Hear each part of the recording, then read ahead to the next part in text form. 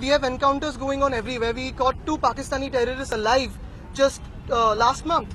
You have more than 1,000 ceasefire violations in the sense of not only firing in terms of guns but shelling in some areas of Poonch and other areas of Kashmir.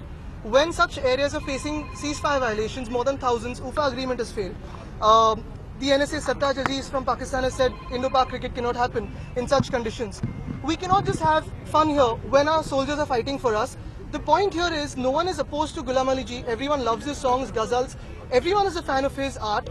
We have art all over the world. But the point is, can two nations really enjoy in different parts of the nations?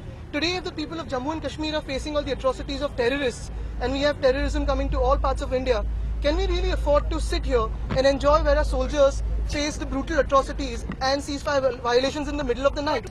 We really have to feel the sensitivity towards the soldiers who are giving day and night vigilance or vigil at the borders.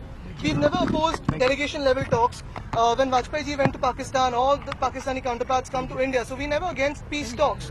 But terrorism and cultural ties cannot go hand in hand. Yes, of course, all the artists and cultural ties are innocent.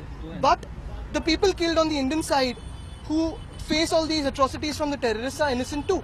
And if we have to do that, if we have to reach a level of boycott at some point where we have to stop terrorism, I think we need to take a strong stand against terrorism, especially this year when the terrorist activities have increased in the valley and ceasefire violations.